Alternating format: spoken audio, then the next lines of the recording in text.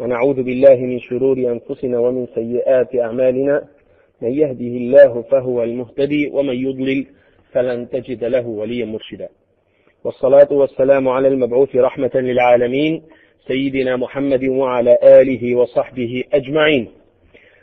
Inshallah, this is the fourth and the last story in Surah Al-Kahf. And today, inshallah, we want to talk about Dhul Qarnain. Dhul Qarnain. Before we start with the story, remember in the first lesson when we said that a group of Quraysh went to the people of the book, the people of the scripture, to ask them about questions that they can examine and test Muhammad sallallahu alayhi wa sallam, and to see and to learn to see and to know whether he is a prophet or not, whether he is sent by Allah subhanahu wa ta'ala or not. And the first question about the group of young men who disappeared in the ages, and that was revealed to the Prophet sallallahu alayhi wa sallam. The second question was about Dhul Qarnain, which is a king who owned the east and the west. So the meaning, he owned the earth. And the third one about the ruh, the soul, the spirit. And we already covered those. Now this is the second one where Allah subhanahu wa ta'ala revealed to the Messenger Muhammad sallallahu alayhi wa sallam about this great king. Now, there are four kings who really owned the whole world. They were able to control the whole world. Sulaiman alayhi salatu wa salam, Dhul Qarnain, Iskandar al-Maqduni, which is Alexander the Great, and Nebuchadnezzar. Now, here, my brothers and sisters in Islam, ulama are different whether Dhul Qarnain is a prophet or just a king, so on and so forth. In reality, that has not much to do with us. We don't read because there is no clear proof which way, yes, whether he was a king or a prophet or just a righteous king, which is more likely, the ulama said, and ulama of tafsir, that he is a righteous king. Allah subhanahu wa ta'ala, he said here, وَيَسْأَلُونَكَ عَنْ ذِي الْقَرْنَيْنِ قُلْ سَأَتْلُو عَلَيْكُمْ مِنْهُ ذِكْرًا. And they ask you about Dhul Qarnain, say, I shall recite to you something of his story. Now here, my brothers and sisters in Islam, what does Dhul Qarnain mean? Some ulama said, ulama of tafsir, they said that he owned the two qarns, that mean the east and the west and whatever is between them. So to the meaning, that's why they called him Dhul Qarnain, because the east is a qarn and the west is a qarn, that means he owned everything. And some ulama said no, he used to wear a helmet which had horns on it, and this is the ulama sort of differed in this, and also this is not much that we need to know, but just as a general idea. Allah subhanahu wa ta'ala, he said to Muhammad sallallahu alayhi wa sallam, the people of Quraysh and the people of scripture, they're asking you about this Dhul Qarnain. I will inform you, I will tell you about Dhul Qarnain. Subhanallah. The best source of knowledge is when it comes from the Almighty Allah subhanahu wa ta'ala, because it is pure, it is clean, it is clear, it is like pure water that comes down your throat when you are thirsty. Allah subhanahu wa ta'ala said, إِنَّا مَكَّنَّا لَهُ فِي الْأَرْضِ وَآتَيْنَاهُ مِنْ كُلِّ شَيْءٍ سَبَبًا. Verily we established him in the earth, and we gave him the means of everything. Subhanallah al-Azim. Allah subhanahu wa ta'ala makkanahu fil ard, he gave him all the means of power. The means of power, my brothers and sisters in Islam, is the military power that Allah subhanahu wa ta'ala gave him, a strong army. Also, al-quwwa al-ilmiyya, knowledge, the power of knowledge, science and knowledge. He had the power, as the story will show us, that he had a lot of knowledge in science and other things. And gave him, Allah subhanahu wa ta'ala gave him the wealth, the money. So all the means, all the tools of power, they were available to this righteous king. So what did he do? Yes, Allah subhanahu wa ta'ala said, فَأَتْبَعَ سَبَبًا. So he followed the way. Yes, so Allah subhanahu wa ta'ala gave him all these different elements for him to establish himself on this earth. So what he said, no, now I am going to sit at home, put my feet up, and get married to 4 wives and do all the lovely things in life and not do anything? No. فَأَتْبَعَ سَبَبًا. So he followed away. He was not lazy, a bludger, a person who is a person who didn't do anything. No.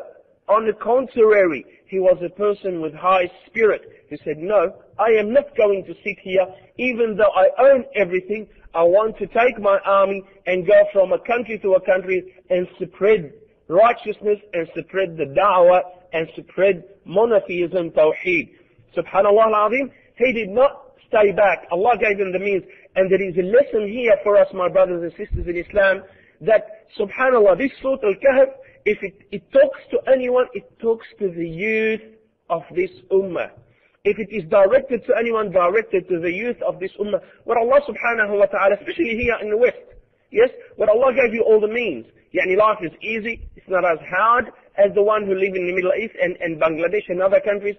Gave you all these means, and we still prefer to sit back, do nothing, study not, nor do da'wah, nor do anything. Subhanallah. Allah gave this king everything that he needed, and he employed it, subjected it for the sake of Allah subhanahu wa ta'ala. As Allah subhanahu wa ta'ala said, فَأَمَّا مَنْ أَعْتَى وَاتَّقَى. As for him who gives in charity and keeps his duty to Allah and fears him, وَصَدَّقَ بِالْحُسْنَى, and believes in al-husna, in righteousness, in Islam, in tawheed, فَسَنُيَسِّرُهُ لِلْيُسْرَى. We will make smooth for him a path of ease and goodness. So, my brothers and sisters in Islam, when you take the first steps forward, Allah subhanahu wa ta'ala will take and will open the doors for you. So all what you need, my brothers and sisters in Islam, that for you to take the step, yes, for you to take the step, and you will see how easy it is after this. The first few steps in everything that you do are hard, yes, but after you overcome them, everything, subhanallah al-azim, becomes easy. I can tell you, my brothers and sisters in Islam, just a little bit to elaborate, to enforce and instill this point. I came to this country, I could not even speak English, to Australia. Not even one word. Just 12, 13 years ago, I could not speak English. At all. Yes? And then I learned the language.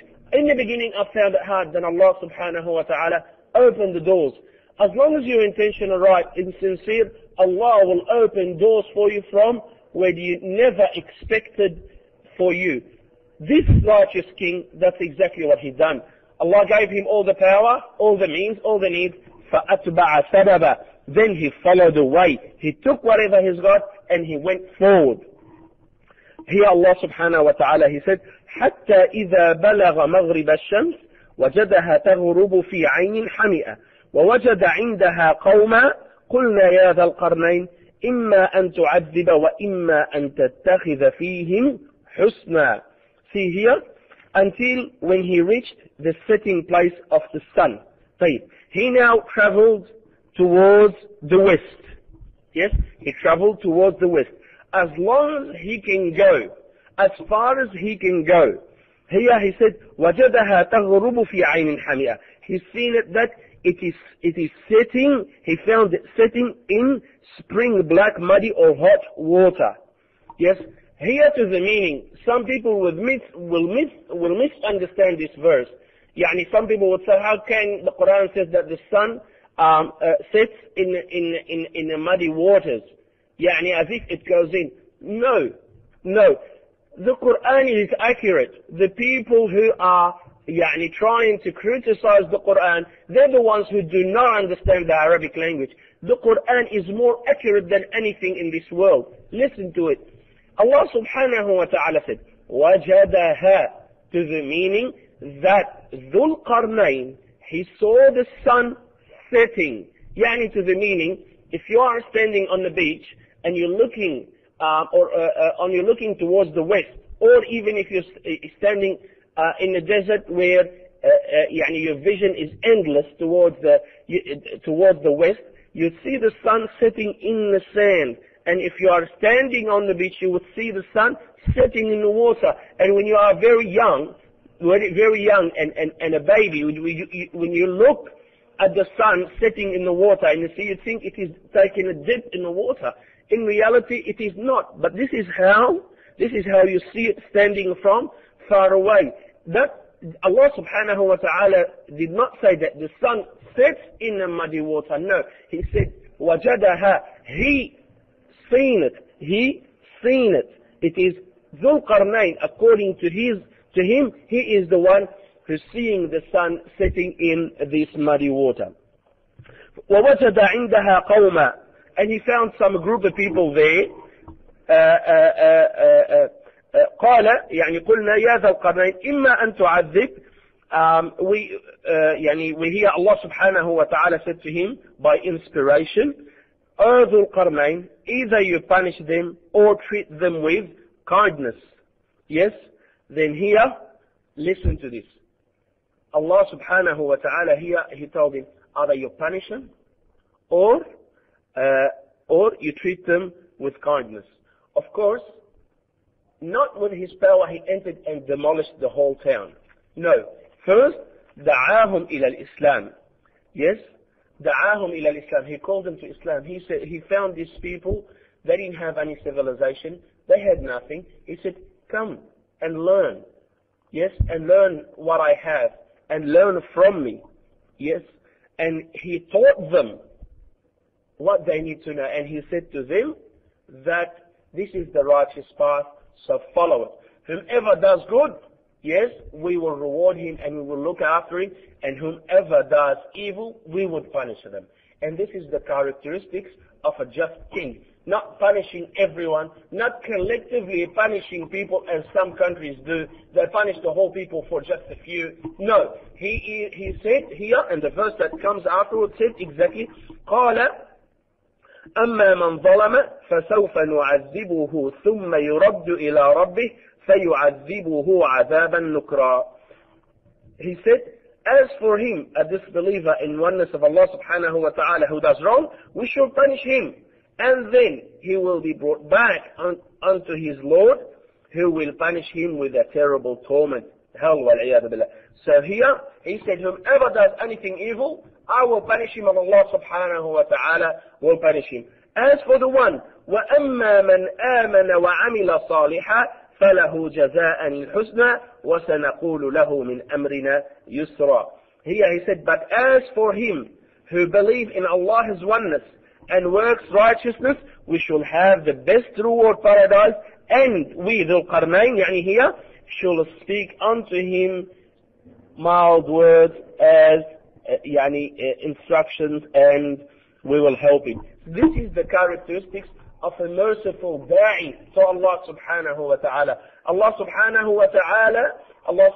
wa ta'ala described the Prophet Muhammad sallallahu alayhi wa sallam. He said, بِالْمُؤْمِنِينَ رَؤُوفٌ رَحِيمٌ. He's kind and merciful towards the believers. So, here Dhul Qarnain, he says, whoever wants to follow me, I'll be kind, I'll be merciful, I'll make things easy for them. And this is a lesson for us, my brothers and sisters in Islam, how to be kind and merciful towards our brothers and sisters in Islam. That not to mistreat each other or mistreat our brothers and sisters in Islam. And especially when we do the da'wah, we have to do the da'wah with kindness and softness and ease to the people, not being hard and being harsh towards others. After he was done from the west, did he just build a castle and sleep? Or he stole the wealth of the people and poured it into his country? No, he did not do that. Indeed, he just gave them the righteousness. He taught them to be righteous, and then ثُمَّ أَتْبَعَ سَبَبًا, and then followed another way. Subhanallah al-Azim. He entered that country to teach him the righteousness, to give them a better methodology of life. He did not steal their gold, nor their diamonds, nor their wealth, nor their oil, nothing. He just entered, taught them righteousness, and left. Compare him to the modern kings of today. وَالْعِيَاذُ بِاللَّهِ. And he said, Allah subhanahu wa ta'ala continues to say, حَتَّى إِذَا بَلَغَ مَطْلِعَ الشَّمْسِ وَجَدَهَا تَطْلُعُ عَلَى قَوْمٍ لَمْ نَجْعَلْ لَهُم مِّن دُونِهَا سِتْرًا. Until when he came to the rising place of the sun. So he traveled all the way from the west. As long as his eyes can go, as long as the distance will take him, as long as the land will take him, yes, all the way to the other side in the east.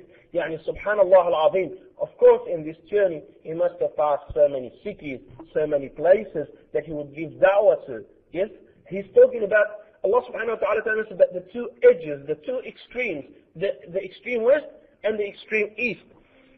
He found the sun rising on a people for whom we, Allah subhanahu wa ta'ala, yani, have provided no shelter, yes, against the sun. This is another group of people. Allah subhanahu wa ta'ala, a strange tribe, yes, a strange tribe where they would not understand anything, yes, they have no, they have nothing to shelter them between and the sun. So they live out in the open. The ulama said here, the ulama are into two opinions. Some ulama, they said actually they never used to dress anything. Yes, they had houses, but they never used to wear. They were totally naked and just about covering the private parts, but everything else was naked, and they used to roam around the bushes. Or they said that they never had houses at all. Yes, they would live just out in the open. Allahu a'lam, what is the best opinion. Then he gave him, Allah subhanahu, he gave them da'wah to these people, and he taught them. Allah subhanahu wa ta'ala then said, كَذَلِكَ وَقَدْ أَحَطْنَا بِمَا لَدَيْهِ خُبْرًا. So it was, and we knew all about Dhul Qarnain. Allah subhanahu wa ta'ala, he knew about him, he knew about what he's done, and he knew what this man is doing. ثُمَّ أَتْبَعَ سَبَبًا. Even after this, Dhul Qarnain never settled, nor set anywhere, nor he stayed. He continued for the sake of Allah, the da'wah. See, a rich king, subhanallah al-azim, where he could be resting inside his palace, traveling from east to west, meeting people and giving them da'wah, people who they never ever seen civilization, nor they know anything. This is the worry inside his heart to spread tawheed and to spread monotheism and to spread Islam. It is inside his heart. He would never sleep. He rather travel on his horse from a place to a place and not stay home in his comfortable counsel. And this is how the believer, the mu'min, the Muslim is supposed to be. Wherever he travels, whether he's in the UK or in America or in Australia or in Lebanon or Afghanistan or Pakistan or any country, the worry of the da'wah should be with him. While you were eating, yes, in your plate, you're supposed to be thinking about how I am going to save the people from Jahannam, how I am going to save myself and my family from Jahannam, wal-'iyadhu billah. Allah subhanahu wa ta'ala said here, حَتَّى إِذَا بَلَغَ بَيْنَ السَّدَّيْنِ وَجَدَ مِن دُونِهِمَا قَوْمًا لَا يَكَادُونَ يَفْقَهُونَ قَوْلًا. Until when he reached between the two mountains, he found near those two mountains, a people who did not understood. Yes, they are illiterate and they hardly understood a word. Yes. Here he found them. Yes, he found them that they had nothing, they knew nothing, and they had no knowledge of. Allah then said, حتى إذا بلغ بين السدين وجد من دونهما قوما لا يكادون يفقهون قولا. Until when he reached between the two mountains, he found near them, those two mountains, a people who hardly understood a word. He found them very poor, needy, they don't understand anything. Now, here the ulama said he used an interpreter to speak to them, someone to speak to them, and to see what's the problem with them. See, as you will see, he put a plan for them. Yes, he helped them.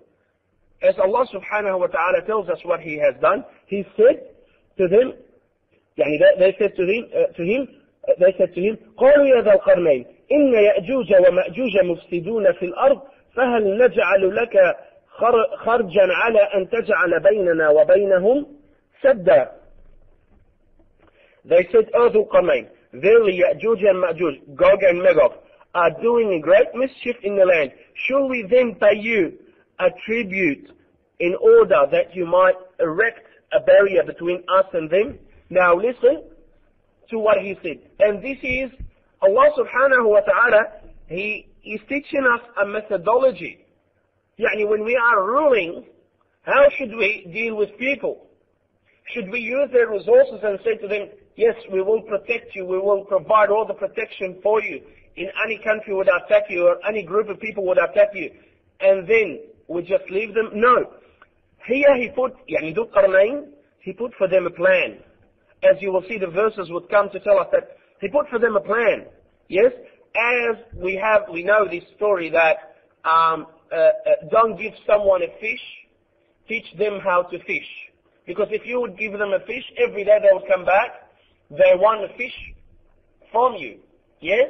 But if you teach them how to fish, they can feed themselves. Yes? And this is the justice. This is the justice. Not take the wealth of the nations, put them in your pocket and say, okay, we will build a base in your country. Anyone would attack you then, we will attack them back. No. Teach them how to be able to protect themselves. Yes? But, subhanallah, Allah subhanahu wa ta'ala taught us if we were to be kings, if we were to rule the world, how do we help the people? He said, Atuni zubar al-hadid. See, he said to them, you go work. Give me pieces, blocks of iron. You go work. Learn how to work and learn how to do things by yourself. Yes? He did not order the army and take the money and pocket it in his pocket. No, he said, you go get the pieces of iron. حتى إذا ساوى بين الصدفين. Now, then when he had filled the gap between the two mountain cliffs, see, now he uses his expertise. He is the one who stacked it because they did not know how to stack it. He showed them how. He stacked the iron on top of each other. He said to them, also he let them work, let them learn by themselves. قال انفخوا حتى إذا جعله نارا قال آتوني أفرغ عليه قطرا. He said to them, blow. Then when he had made them red as fire, he said, bring me molten copper to pour over it. See, after he put the metal, then he melted copper over it. And the ulama of this type of science, they say the thickest and the most strongest type of iron metal is the iron that is covered with melted copper. Subhanallah al-Azim. So it is the strongest of iron and metal that you can get your hand on. And it is, this is what he'd done, subhanallah al-Azim. He said to them, this is the plan, this is how we're going to do it. You people go out and get the iron. You people blow the fire. You people help me to pour the iron. And he used his expertise to show them how to do it. Yes? Allah subhanahu wa ta'ala then said, فَمَا اسْطَاعُوا أَن يَظْهَرُوهُ وَمَا اسْتَطَاعُوا لَهُ نَقْبًا. So Allah subhanahu wa ta'ala said, they, Ya'juj and Ma'juj, Gog and Magog, were made powerless to scale it. Yani they could not go over it or dig through it. This is subhanallah al-Azim. And let us just stop for a minute to talk about Ya'juj and Ma'juj, Hagog and Magog. The Prophet sallallahu alayhi wa sallam, once, in the authentic hadith, he was with Zainab bin Jahash radiyallahu anha, that he came to her very scared, and he said, لا إله إلا الله ويل للعرب من شر قد اقترب. لا إله إلا الله, woe to the Arabs from an evil that just coming very close. فتح اليوم من ردم يأجوج ومأجوج مثل هذه.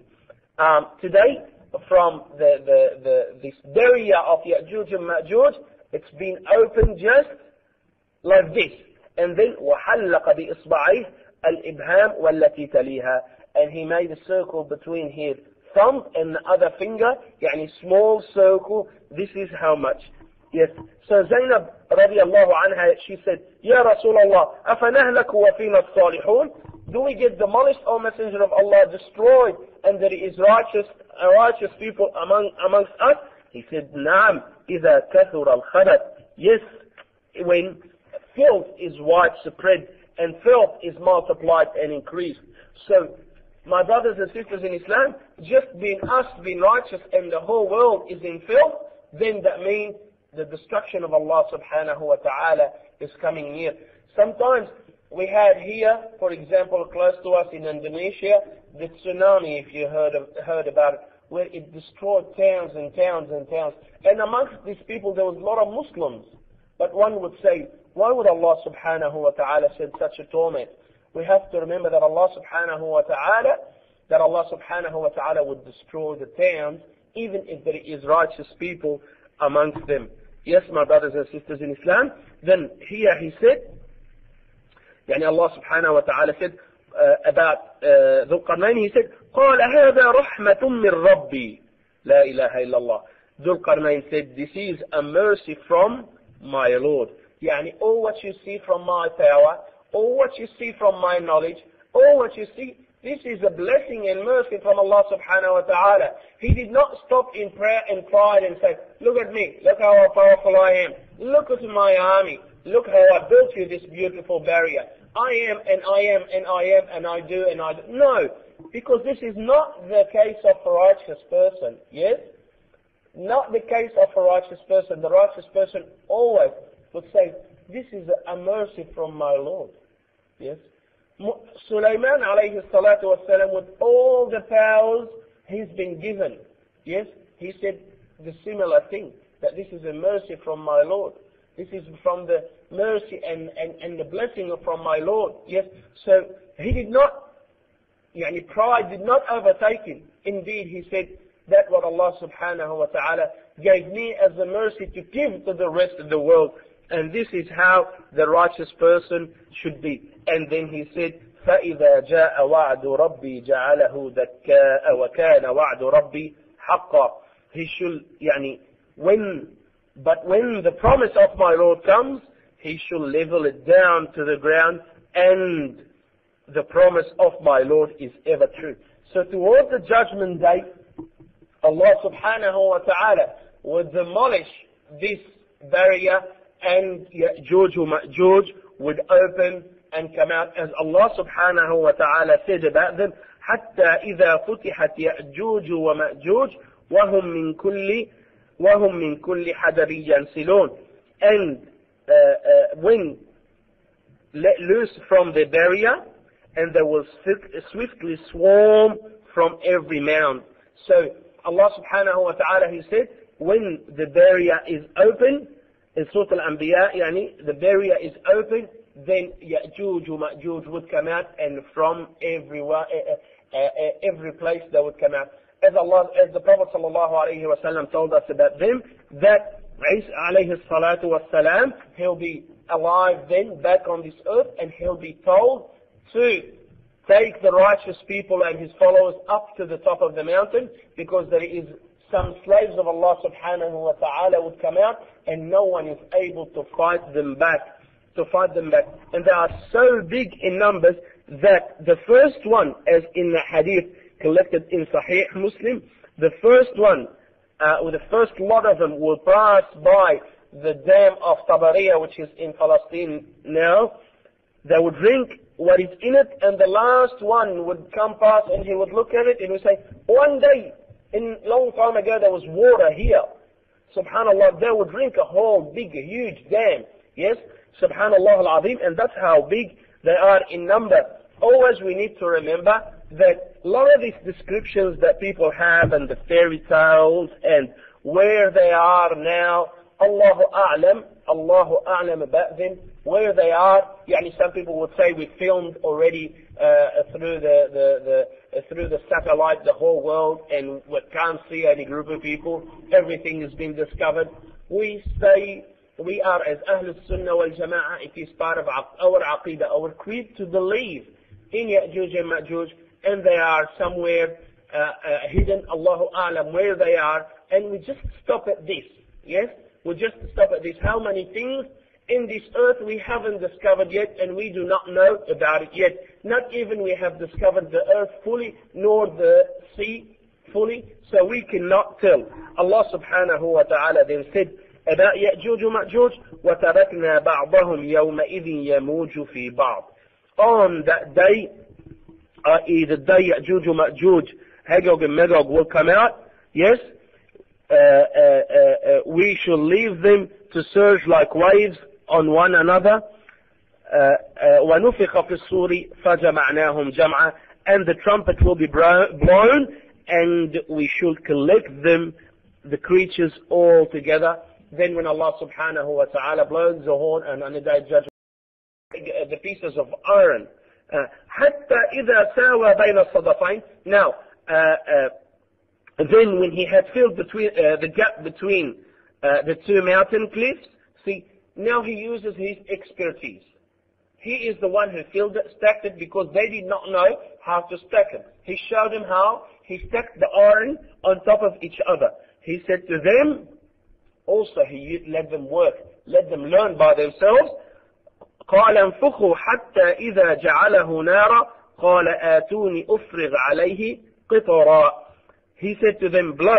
Then when he had made them red as fire, he said, bring me molten copper to pour over it. See, after he put the metal, then he melted copper over it. And the ulama of this type of science, they say the thickest and the most strongest type of iron metal is the iron that is covered with melted copper. Subhanallah al-Azim. So it is the strongest of iron and metal that you can get your hand on. And it is, this is what he'd done, Subhanallah al-Azim. He said to them, this is the plan, this is how we're going to do it. You people go out and get the iron. You people blow the fire. You people help me to pour the iron. And he used his expertise to show them how to do it. Yes? Allah subhanahu wa ta'ala then said, فَمَا اسْطَاعُوا أَن يَظْهَرُوهُ وَمَا اسْتَطَاعُوا لَهُ نَقْبًا. So Allah subhanahu wa ta'ala said, they, Ya'juj and Ma'juj, Gog and Magog, were made powerless to scale it. Yani they could not go over it or dig through it. This is Subhanallah al-Azim. And let us just stop for a minute to talk about Ya'juj and Ma'juj, Hagog and Magog. The Prophet sallallahu alayhi wa sallam, once, yani in the authentic hadith, he was with Zainab bin Jahash radiyallahu anha, that he came to her very scared, and he said, يعني لا إله إلا الله ويل للعرب من شر قد اقترب. لا إله إلا الله, woe to the Arabs from an evil that just coming very close. فتح اليوم من ردم يأجوج ومأجوج مثل هذه. Today, from this barrier of Ya'juj and Ma'juj, it's been opened just like this. And then وحلق بإصبعيه الإبهام والتي تليها. And he made a circle between his thumb and the other finger, يعني small circle. This is how much. Yes. So Zainab radiallahu anha, she said, Ya Rasulullah, أفنهلك وفينا الصالحون? Do we get demolished, O Messenger of Allah, destroyed, and there is righteous people amongst us? He said, Naam, إذا كثر الخبث. Yes, when filth is widespread and filth is multiplied and increased. So, my brothers and sisters in Islam, just being righteous and the whole world is in filth, then that means the destruction of Allah subhanahu wa ta'ala is coming near. Sometimes we had here, for example, close to us in Indonesia, the tsunami, if you heard about it, where it destroyed towns and towns and towns. And amongst these people there was a lot of Muslims. But one would say, why would Allah subhanahu wa ta'ala send such a torment? We have to remember that Allah subhanahu wa ta'ala would destroy the towns even if there is righteous people amongst them. Yes, my brothers and sisters in Islam. Then here he said, يعني Allah subhanahu wa ta'ala said about Dhul Qarnain, he said, قال هذا رحمة من ربي لا إله إلا الله. Dhul Qarnain said, this is a mercy from my Lord. Yani all what you see from my power, all what you see from my knowledge, all what you see, this is a blessing and mercy from Allah subhanahu wa ta'ala. He did not stop in prayer and pride and say, look at me, look how powerful I am, look at my army, look how I built you this beautiful barrier. I am and I am and I am and I do and I do. No, because this is not the case of a righteous person. Yes? Not the case of a righteous person. The righteous person always would say, this is a mercy from my Lord. Yes? Sulaiman alayhi salatu wasalam, with all the powers he's been given, yes, he said the similar thing, that this is a mercy from my Lord. This is from the mercy and the blessing from my Lord. Yes, so he did not, pride did not overtake him. Indeed, he said that what Allah subhanahu wa ta'ala gave me as a mercy to give to the rest of the world. And this is how the righteous person should be. And then he said, فَإِذَا جَاءَ وَعْدُ رَبِّي جَعَلَهُ دَكَّاءَ وَكَانَ وَعْدُ رَبِّي حَقًّا. He should, when the promise of my Lord comes, he should level it down to the ground, and the promise of my Lord is ever true. So towards the judgment day, Allah subhanahu wa ta'ala will demolish this barrier, and Ya'juj wa Ma'juj would open and come out, as Allah subhanahu wa ta'ala said about them, حَتَّى إِذَا فُتِحَتْ يَأْجُوجُ وَمَأْجُوجُ وَهُمْ مِنْ كُلِّ حَدَرٍ يَنْسِلُونَ. And when let loose from the barrier, and they will swiftly swarm from every mound. So Allah subhanahu wa ta'ala, He said, when the barrier is open, in Surah Al-Anbiya, the barrier is open, then Ya'juj wa Ma'juj would come out, and from every place they would come out. As the Prophet sallallahu alaihi wasallam told us about them, that Isa alayhi salatu wassalam, he'll be alive then, back on this earth, and he'll be told to take the righteous people and his followers up to the top of the mountain, because there is some slaves of Allah subhanahu wa ta'ala would come out, and no one is able to fight them back. And they are so big in numbers that the first one, as in the hadith collected in Sahih Muslim, the first one, with the first lot of them will pass by the dam of Tabariya, which is in Palestine now. They would drink what is in it, and the last one would come past, and he would look at it and would say, one day, in long time ago, there was water here. Subhanallah, they would drink a whole big, huge dam. Yes, Subhanallah al-Azim, and that's how big they are in number. Always we need to remember that a lot of these descriptions that people have, and the fairy tales, and where they are now, Allahu A'lam about them, where they are. Some people would say we filmed already through the satellite the whole world, and we can't see any group of people. Everything has been discovered. We say we are, as Ahlul Sunnah wal Jama'ah, it is part of our Aqidah, our creed, to believe in Ya'juj and Ma'juj, and they are somewhere hidden. Allahu A'lam where they are, and we just stop at this. Yes, we just stop at this. How many things in this earth we haven't discovered yet, and we do not know about it yet. Not even we have discovered the earth fully, nor the sea fully, so we cannot tell. Allah subhanahu wa ta'ala then said about Ya'juj wa Ma'juj, وَتَرَكْنَا بَعْضَهُمْ يَوْمَئِذٍ يَمُوجُ فِي بَعْضٍ. On that day, i.e. the day Ya'juj wa Ma'juj, Hagog and Magog will come out, yes, we shall leave them to surge like waves on one another. وَنُفِخَ فِي الصُّورِ فَجَمَعْنَاهُمْ جَمْعًا. And the trumpet will be blown, and we should collect them, the creatures, all together. Then when Allah subhanahu wa ta'ala blows the horn, and on the day of judgment, everyone would be collected.